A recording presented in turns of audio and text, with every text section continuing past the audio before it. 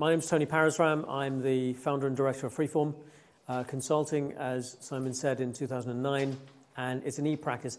How many of you, this is going to be a little bit more like a TED talk, to be perfectly honest. I'm not going to be standing behind this. I'm going to be walking up and down, and I'm going to ask for your input. Who's heard of a consulting e-practice? Has anybody in the architecture, engineering, anything like that? Yeah? Oh, yeah, okay, yeah, he's going to say me. I think I was interested in the answer to that because CEng and FIStructE haven't heard of an e-practice within under the umbrella of CEng and FIStructE. So we think, it's a boastful thing, but we think we're the first. I believe we're the first, and the model that we can, others can use. And what this evening's about is it's not a technical talk. Often these talks are about a bridge or a building or something like that. You know, it's usually omega all squared over 8. I said that once and somebody said QL squared over 8. I said, what's Q? And I was showing my age there because in my day it was omega. So this is more about psychology. This is about the psychology of how an e-practice works, which I thought might be more interesting or just different to a normal technical talk. So hopefully you'll find it stimulating, some ideas. I'm looking at the age group in the room, and I'm going to be using some terms which might resonate with some of you, because on the older ones it's a little bit more difficult. So let's get started with what Freeform do. I'm going to break this down into the who and where, and then we'll look at the how and the why. No, it's the other way around. Who and the where, and then we'll look at the why and the how. So who are we, and where are we? So I'm just going to play this little video here.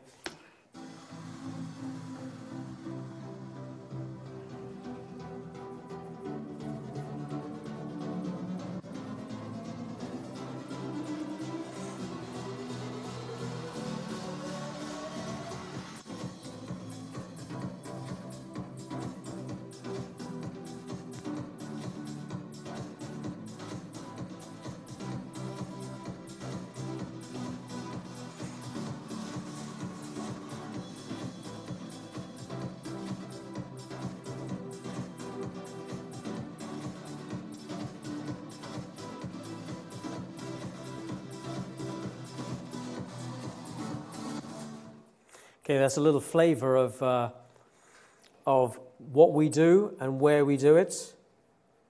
Just want to go into another little video there, but before I play that. So that's kind of what we do and where we are. We are a multidiscipline practice that do, as Simon said, civil engineering, structural engineering.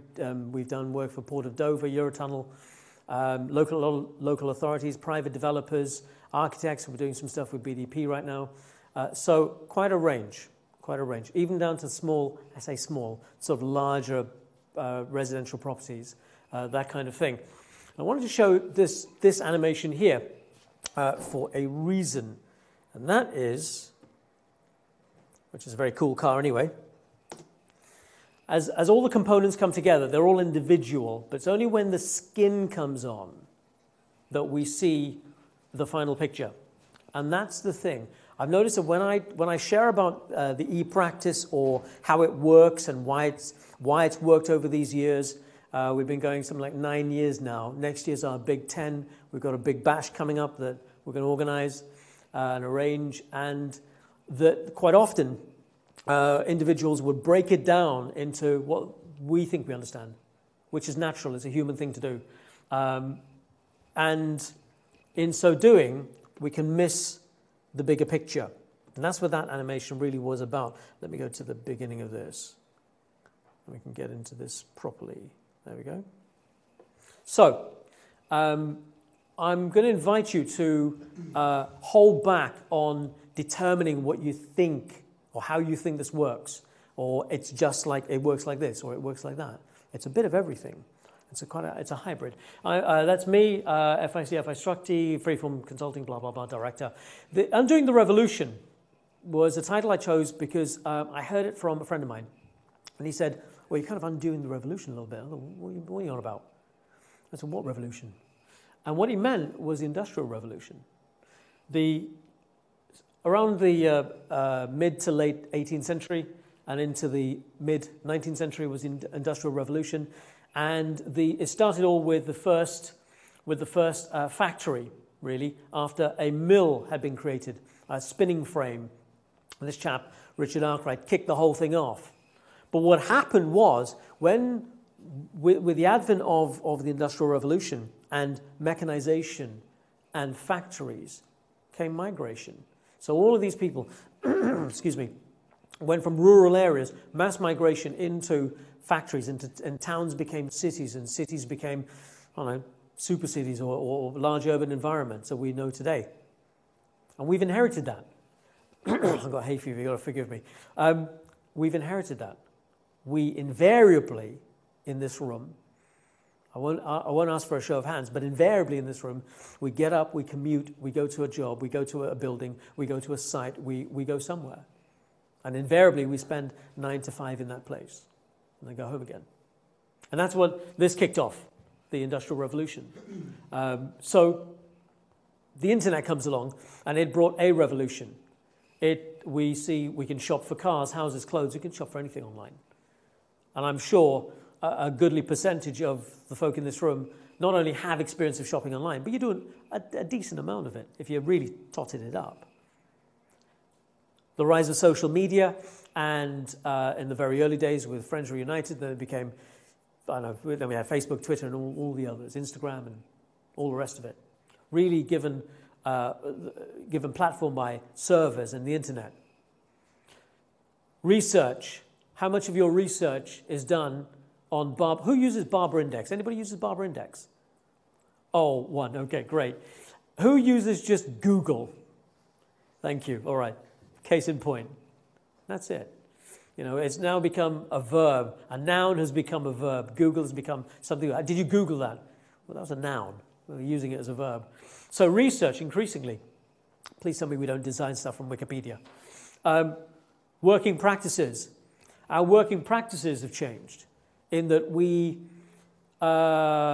even when I was a local authority, I was seconded to run a structures department at a local authority. And even back then, we're talking about, I don't know, what was that, 2006, 2005, there was talk of working from home and hot desking. Anybody here hot desks? Your office has been turned into a call center with lines of hot desks, and you're not allowed to own a mug. You barely get a pedestal, and it's anonymous. Working practices have changed. It's even affecting the look of our high street. It's in the newspapers. It's on the main news on TV that such and such has gone bust, or they're closing. They're no longer there. Some of the big names have gone because of online retailing. So ultimately, it's about communication, which because this is about an e-practice, and we, excuse me, if you're in the unfortunate position that you're involved in any kind of litigation or a court case to do with a project, it's 99% of the time because of a failure in communication, not because of failure technically. It's very rare that we get catastrophic collapses that leads to litigation. Normally, it's because the contractor's not been paid, or somebody's edging for a design change and the client says no, or something like that. Communication is invariably broken down. The thing is still standing. The project might go on ice, but invariably it's about communication. And communication is at the heart of what we do. It's how we, unless we are a specialist one-man band at home with a dog and a drawing board and do what we do, 99% of the time, again, we are collaborating with others, communicating with others, and producing something with others. And there are three things about communication. How many of you have heard things like verbal and non-verbal? And there's a belief that most of it is non-verbal, and only a percentage of it is verbal, and we retain something like 3% of what we hear, something like that. I mean, that's all anecdotal, and somebody's done some research on it, and there's been publications. But it's within a fixed context, which is why I don't like using those stats.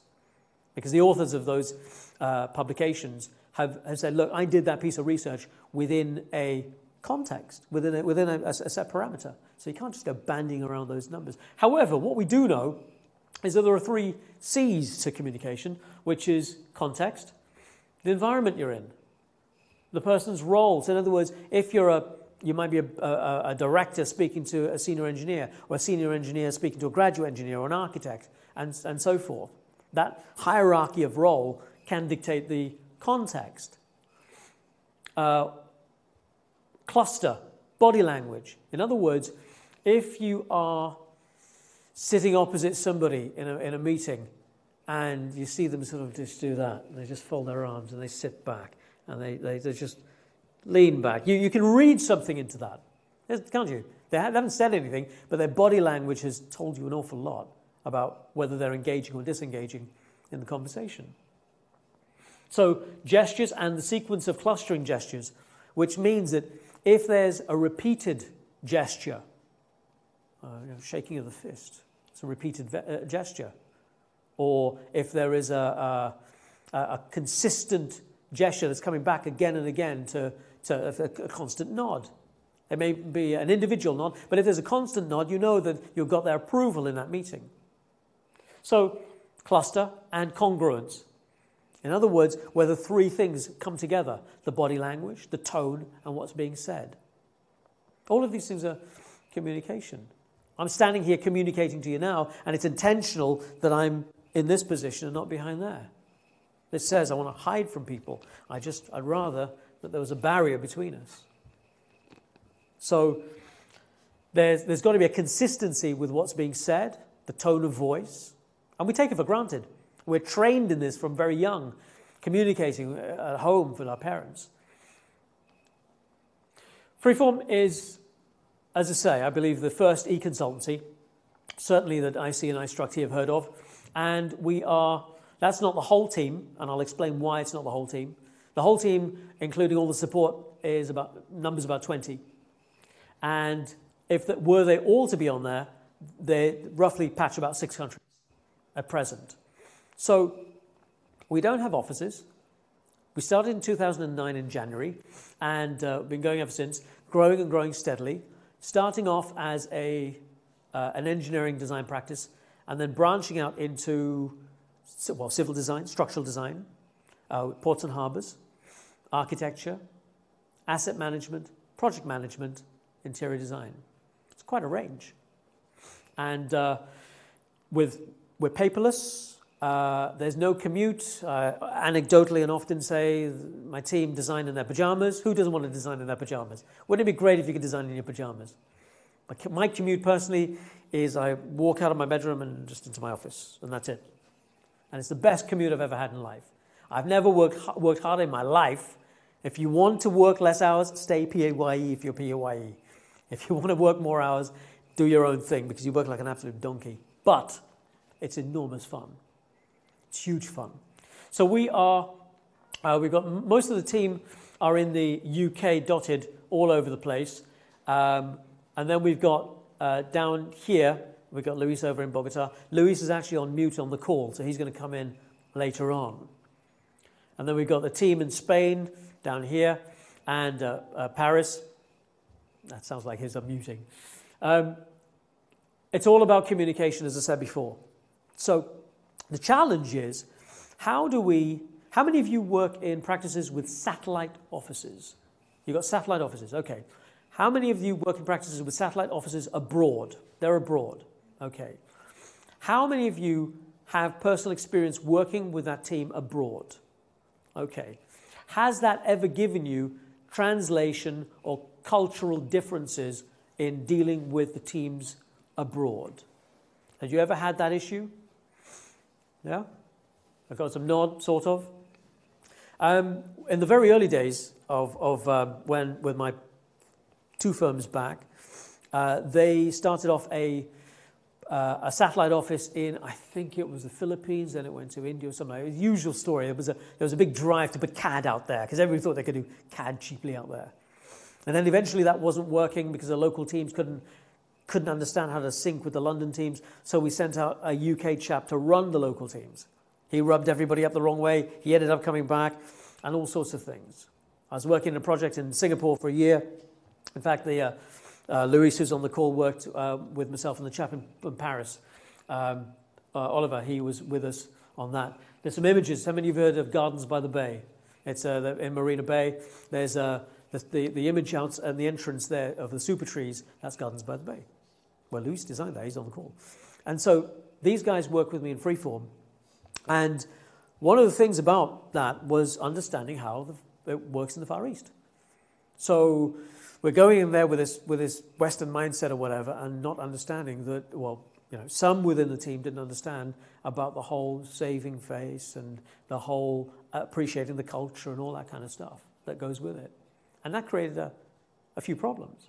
So it is all about communication. So how good are we at communication? What makes an effective team? I'm sure, without a show of hands, that we invariably in this room work in teams. You work in a design team.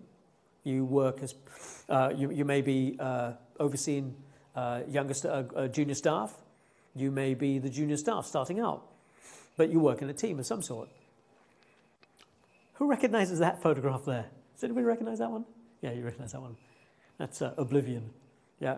And she's constantly saying, she's a computer-generated image.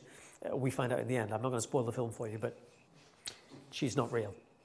And her main thing is, are you an effective team? Are you an effective team? That's a big thing for them. Are you an effective team? So what makes an effective team? Well, that's us. That's Freeform. I couldn't help put that one in. You know, it's fun. All of this stuff is fun. I don't have any photographs of Freeform doing a design or doing a drawing because we're remote. We don't work like that. We have senior engineers. We have junior engineers. We have design team meetings. We have design reviews. We manage risk like any other office. We have weekly team meetings. We go through minutes. We review concepts together. We test them. Everything that you would do. We do it virtually. And so the only images I do have is us having fun. And that looks like pretty good fun to me. So the key one about this is it just social events? What makes an effective team? Investors in people. Companies invariably went for investors in people. There was a big fad. Yeah, I've got to get investors in people because then I'm a better employer and graduates are going to come to me and it's going to be wonderful because they see I'm an investors in people, which is really just a tick box exercise. Because when you get in there, it's quite often like any other firm. And then we try and do social events. We go out for the beer night or the beer Friday or the pizza Friday or whatever. We try and copy whatever's Google doing. We put its pool table in there. Everybody's on roller skates or Heelys. But e-practices don't have any of this. We don't have a coffee machine. We don't have a water cooler, which is the anecdotal when people gather in the kitchen. You ever see that? If your company has a little cafe or a little tea station or something, people gather there. They have a quick chat. We don't have breakout spaces. We don't have a cafe. So we don't have the infrastructure that a lot of the conversations take place. And those conversations may or may not be work-related, but they help us work better together. How's the diet going? Who told you I was on a diet? Oh, nobody, it's all right. But how's it going anyway? How's the kids? Did you get out on your bike today? All those things help us work better as a team, but they typically occur when we congregate at these spaces, or you get those who are going outside the building for a cigarette break. We use tools. A lot of this stuff is intuitive. I was having a chat earlier just before we started, and the question was asked, did I do anything in terms of training with psychology or behavioral modeling? Not really. It's intuitive. A good deal of it's common sense, to be perfectly honest.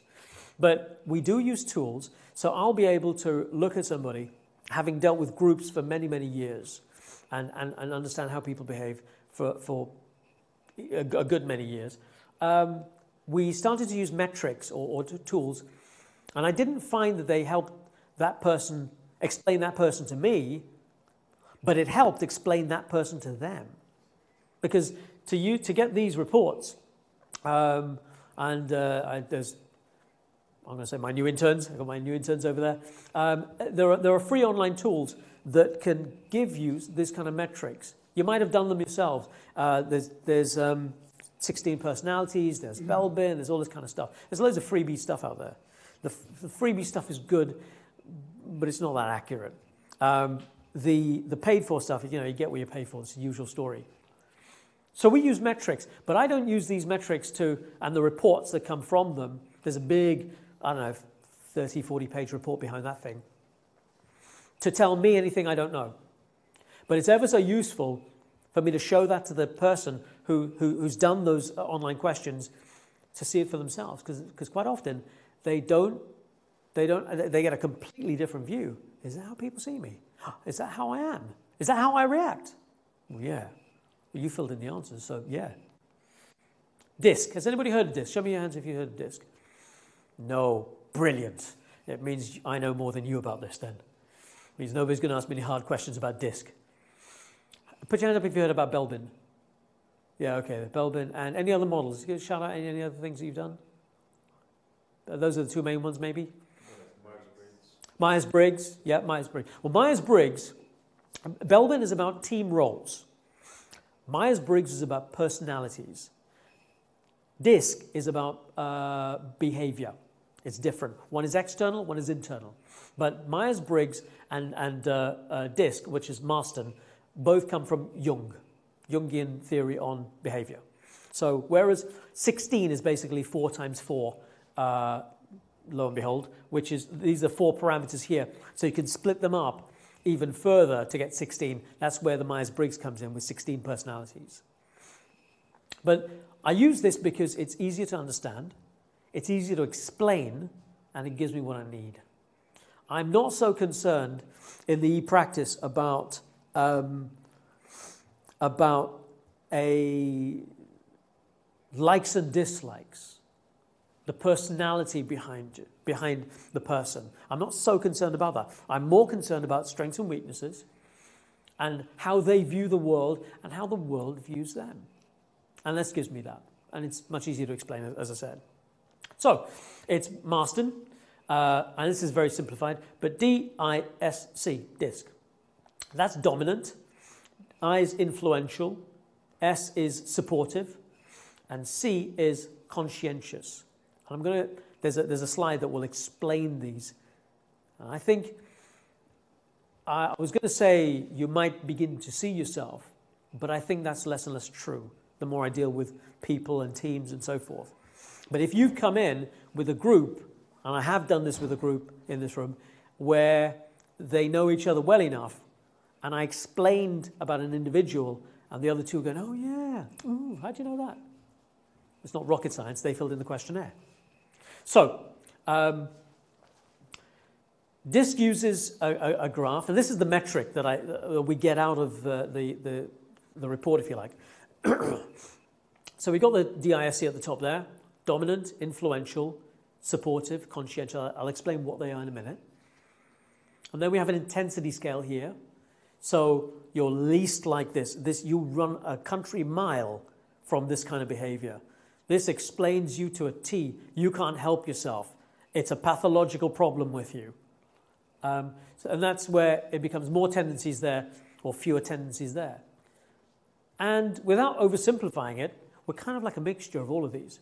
So you'll get a line graph that goes through all of them. And there are ways of interpreting those. So it's not binary. It's not I'm all this or I'm not that. It's a bit of mixture. I mean, you could be bouncing along the middle on all of these. And we can see scales there which put a metric to the intensity. I didn't think we'd be able to read this, but I think we probably could. It's a really good projector. So on this scale, you've got D, I, S, C, and these are blends in the middle here. You've got going from this corner over here, dominant, to influential, steady, compliant. And if I were somewhere halfway between these two, I'd be quite an open, friendly person, influential to steady, patient, as it says. If I'm up here in this corner over here, so D and I, assertive, self-motivated. So the dominant is a a dominant character. We've got some names like that. We've got, latest guy maybe is Donald Trump. Driven. Steve Jobs, driven people who are just, they're like bulldozers. They go straight through. Influential is a second-hand car salesman. He'll just convince you that that thing is the best car you can buy, and you need to buy that car even though you can't afford it. So he's very influential. Friendly. He's going to be quite open to conversation. He's going to be engaging. Steady down here, or supportive, is they make great Samaritans. They have an ear for everybody. They will listen till the cows come home. They're not interested in you knowing their name. They're interested in you being okay. And compliant over here, or conscientious, are the high focus of attention people. They've got a high attention span. These guys are super accurate when it comes to research. They're the ones for whom they don't like being put on the spot. If this is you, you don't like being put on the spot. You don't like being asked for your opinion just like that. You like to have some research first. You like to know what you're going to talk about. You like to cover all the bases. You're one of those people that, and thank goodness I've got them in freeform, you're one of these people who worry about whether a report is in the same font. These guys are worried that, the report's got out the door. These ones are the ones who will kind of put the whole thing together and say that it's accurate and we've got it together. These guys are the footers all the same? So I did break it up, but we can see it from the first slide. So dominant, positive, sign is independently minded, motivated to succeed, generally very effective at getting their own way. They're forceful people, depending on intensity, and I'll show you some graph examples in a minute. Negative is they can be hot-tempered. Do you know somebody like this? Do you know somebody who is just basically bullish about getting their way and kind of, maybe not hot-tempered, but gets the raging hump if you disagree with them? They see it as a negative thing. They see it as having a personal thing. You're having to go at them personally. Dominant can be summarized as a factor of control. So they're quite controlling people. And I said, some of the examples, Steve Jobs and Donald Trump, think of some others. Who else do you think is dominant? Any ideas?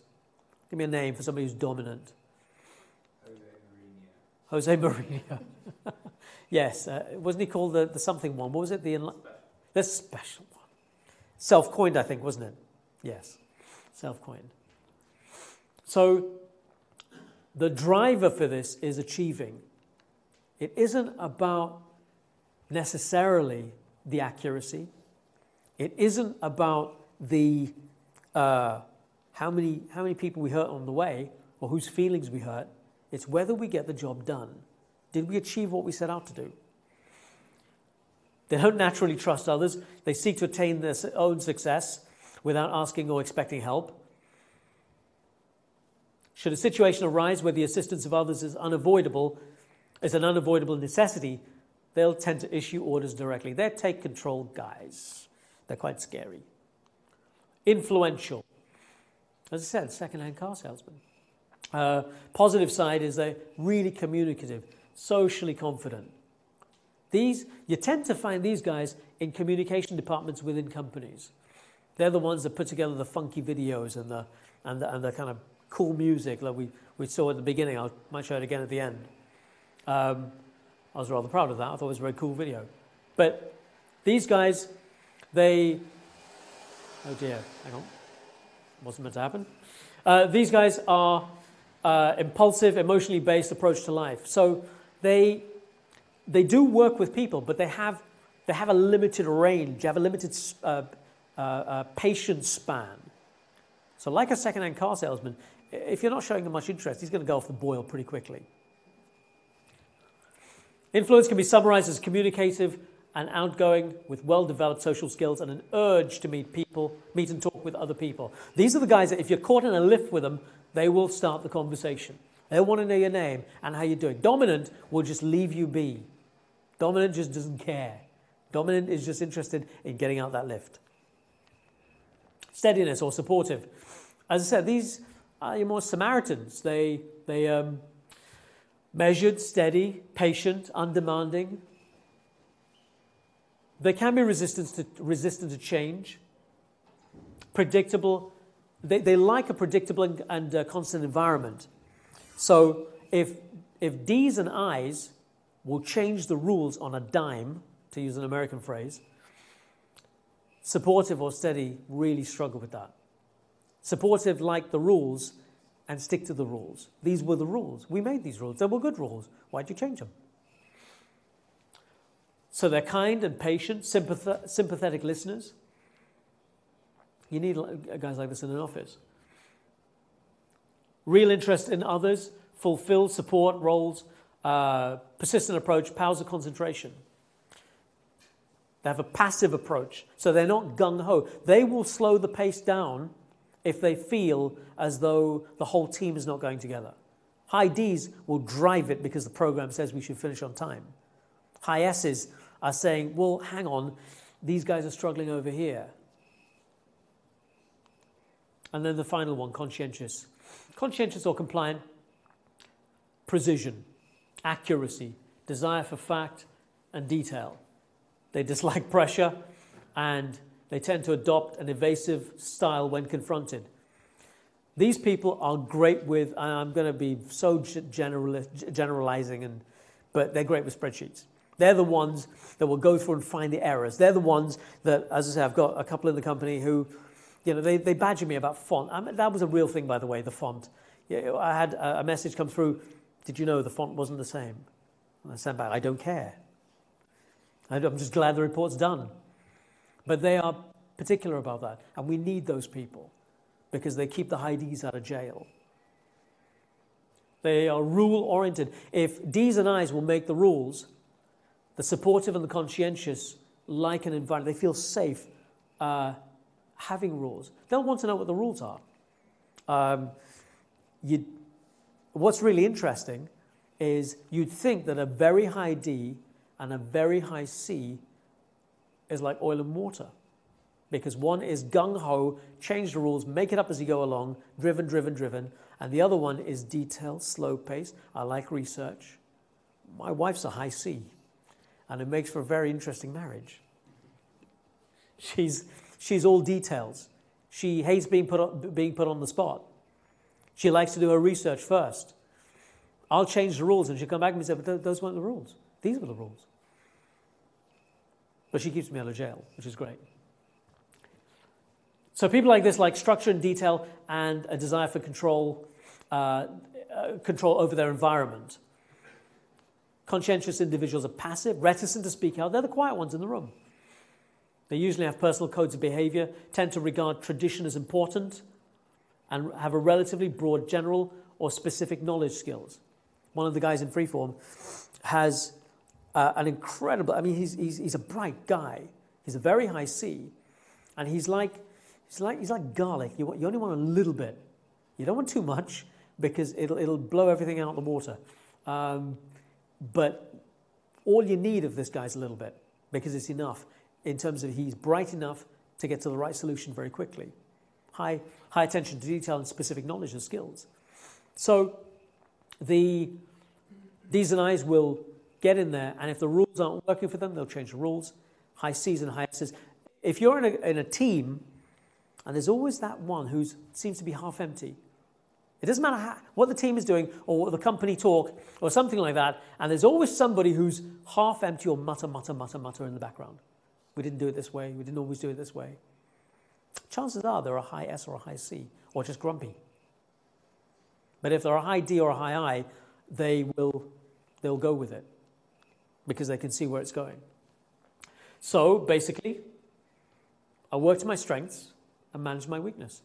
So in the e-practice, the team are spread all over the world, and they are meeting virtually. I've intentionally haven't gone into the mechanics of how we work because I'm sure you'll have questions about that, and that will take a whole another talk, to be perfectly honest.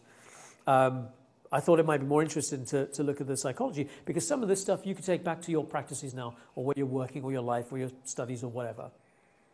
Because this is about knowing oneself without sounding all touchy-feely and TED Talk type. I did say it was going to be like a TED Talk, but it's knowing ourselves. So the first thing when I started out in 2009 was knowing myself. So if it's going to grow, what do I need? Well, I need other people to manage me. Because if you look at this there, remember I said this is a pathological problem over here, and that's my D. That's like Mugabe land. That's right up there. And if I is influential and S is my sense of care for other people, remember they are the Samaritans, my S is like -27. And my C, if C was the guy's interested in the font and the detail and so forth, my C's in the negatives over here. So in other words, personality like me, I'd be great up front. I could do something like this and wing it, and it'll be fine. You wouldn't know any different. It'll look confident. The details might be a bit sketchy, but if it's come over with confidence, you might not know that. So I need other people to manage me, and this is how we built up Freeform. Not necessarily psychometrically testing everyone, because it becomes intuitive. You kind of know after a while. But we did this as a Christmas party, believe it or not. What we did, it wasn't as boring as it sounds. We had a lot of fun where we took the whole team out, and 4 times a year we take the team out. So we everybody, every 3 months, we bring them together, except, and I know Luis is listening, except Luis, because I'm not flying him from Colombia. And we bring them in from like Europe or wherever, and we go out together. And those were the pictures, which sounds really cool. But then we don't meet each other during the rest of the year. All of them are handpicked, and that's intuitive understanding of how they behave and their strengths and their weaknesses. So coming back to me, I need managing. Where do I need managing? I need managing in the area of delivery. I'm not a high C. I'm going to be dealing with other people within the company. So outside the company, the high I, or reasonably good I, that I should be a little bit more up there, but is fine. You know, I'll be good outside. But here, where we're talking about relationships inside the company, or even longer term relationships that need that patience level, I'm going to need help. I'm going to need help because this is my natural disposition. So Sonia, who's here this evening, works with me, and if we look at her profile, her D is not as high as mine, but that's handy. That means we don't clash. Her I is up there, which means that we've got somebody, her role is my PA. And that means, I'll pick up the phone, and she'll explain to you better. I'll pick up the phone and say, can you get in touch with this person, organize this, make that event happen, book flights, do any of that kind of stuff. And so her ability to pick up the phone with confidence is her high I. The S is, that's fine, because I'm not asking her to mother anybody in the team, so that's handy. And the C is, again, reasonably low. That's great because I'm not asking her to do things ad infinitum that needs a strong level of concentration. She works best on project. There's a goal, there's a goal, there's a goal, and we just hit those. We go down.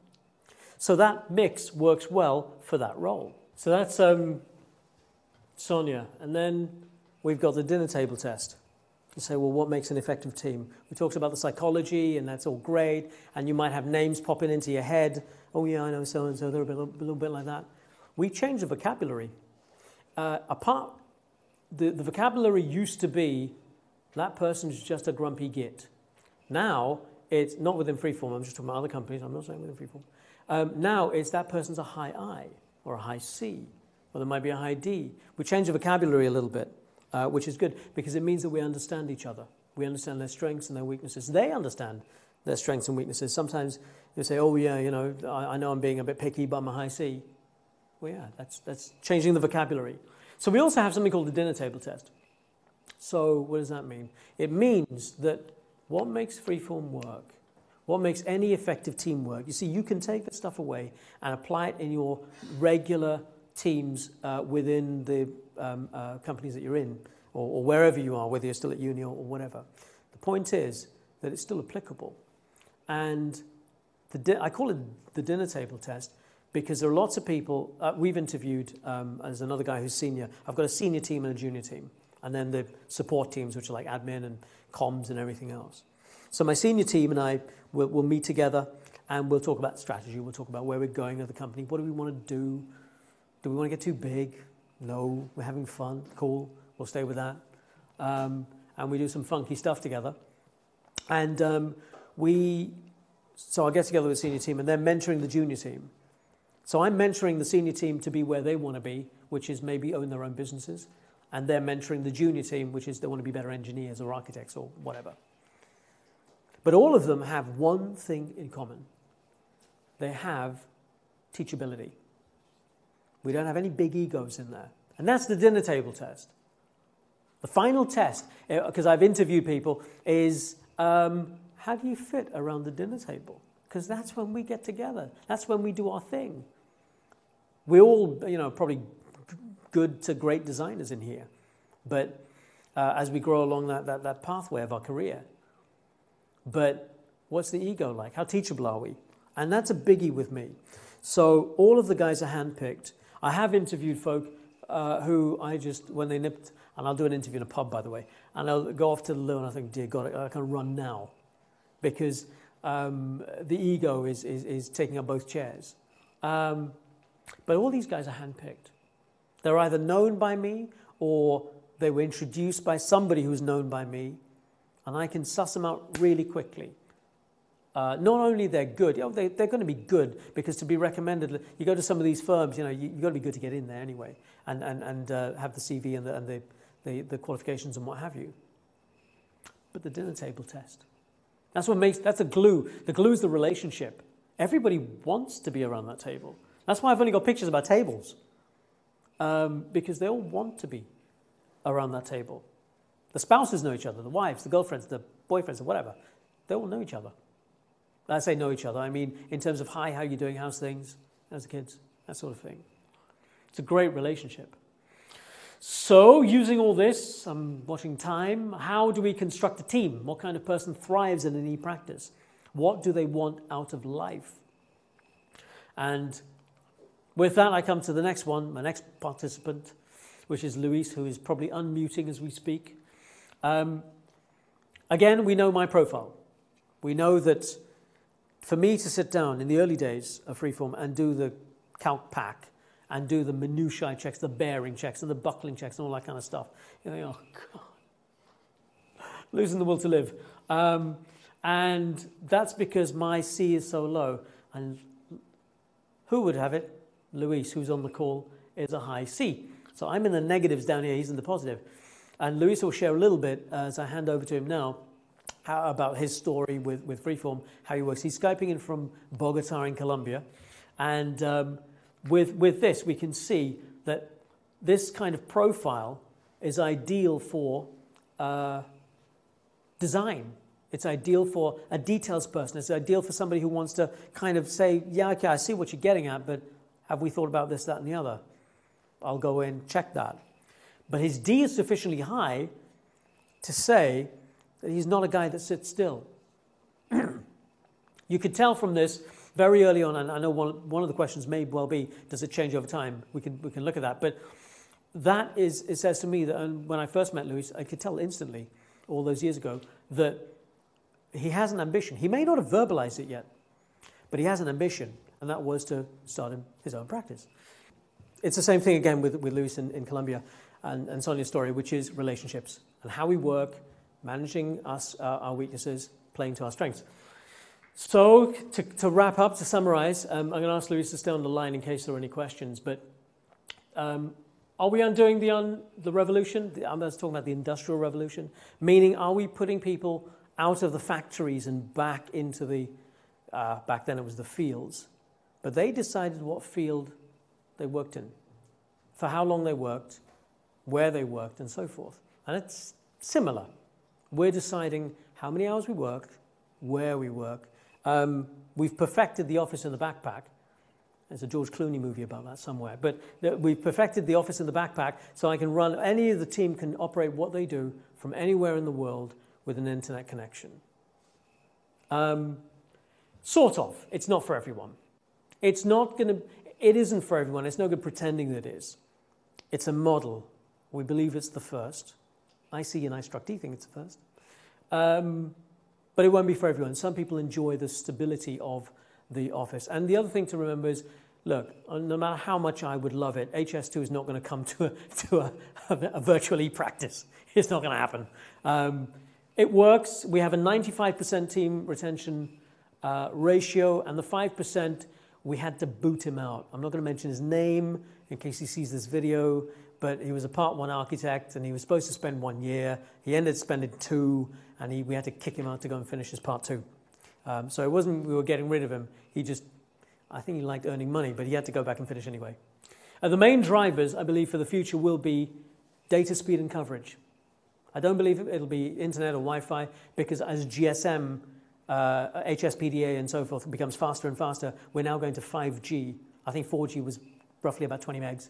5G is going to be even faster. And now we're into the Internet of Things and IPv6, if any of you are into that, and hexadecimals.